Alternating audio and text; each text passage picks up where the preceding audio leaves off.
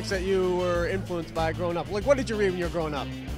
Every comic that was published in the 1980s. Marvel or DC? Both. By the late 80s, I was reading pretty much every Marvel and DC book there was. I kind of tapered off a little bit in the 90s, and then came back a little bit for Image Comics, and then tapered off again. I'm reading a lot of e-comics now, but I was started out with X-Men. X-Men was where it all started. Claremont era X-Men? Claremont X-Men.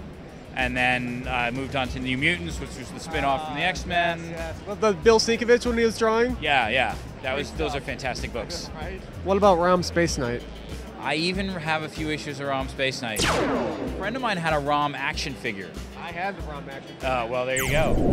That's hardcore. I'm a lifelong comic fan, and I was like, oh, I've read 10,000 comics. How hard can it possibly be to write a comic? And I realized it's a very different skill set. It took me a while to kind of hit my stride. I'm very happy with how this one-shot, Red Sonja Blue, came out, and then the ongoing series, Red Sonja Unchained, which just finished. I kind of think I hit my stride in the middle of that and really started to get comfortable with the process.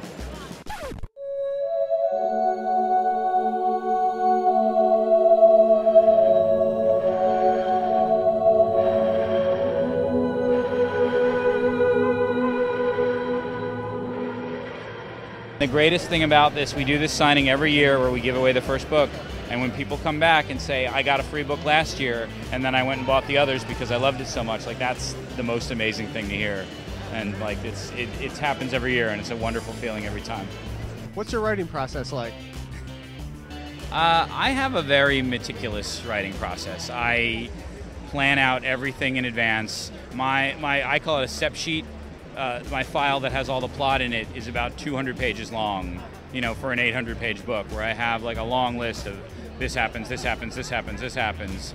And then I layer on, and I do that before I write any of the prose. And so then I start writing the story, and I layer in kind of, all right, these things happened, how did the characters feel about that, and how did they react to that? And that is like the meat of the story for me. And so, I already know everything that's gonna happen, but the emotional impact of it is something that I kind of discover along the way. It also means that I write a lot slower than other authors. I have to take as long as it takes to do what I think is a perfect book, or at least a book that's as good as I can make it.